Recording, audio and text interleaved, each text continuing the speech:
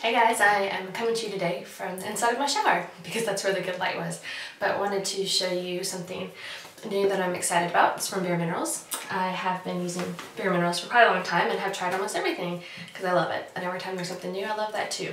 But the newest thing that they have is the Complexion Rescue. It's a hydrated tinted moisturizer.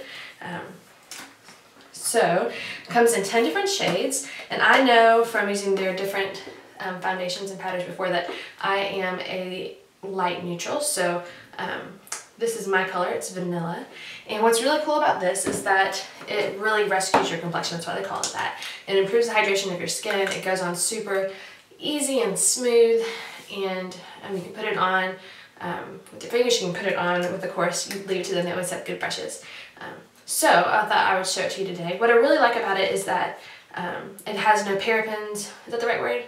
Paraben. Has no fragrances, no silicone, no oil. So it really does go on and not give you an oily feeling. You just need a little like pea size of it. And what I usually do is kind of put it in a couple different spots. I don't usually end up using my fingers because I love the brush. I think the brush is really fun.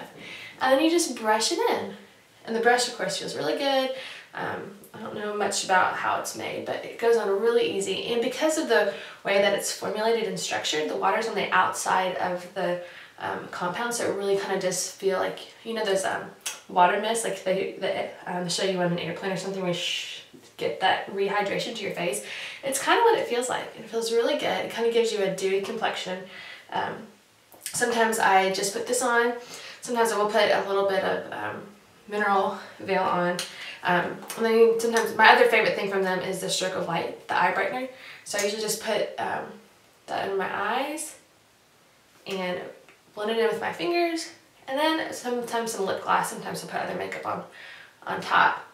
And really, sometimes it's all you need, especially in the summer when things are hot and you're sweaty. You just kind of want a light coverage with a little bit of tint. Of course, it has sunscreen in it, like all the other bareMinerals foundations and powders.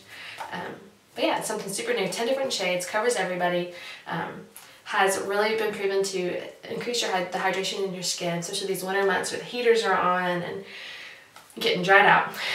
So, love for you to hear what you think about it, if you've tried it, what your favorite tinted moisturizers are, and you can read more about it on the blog.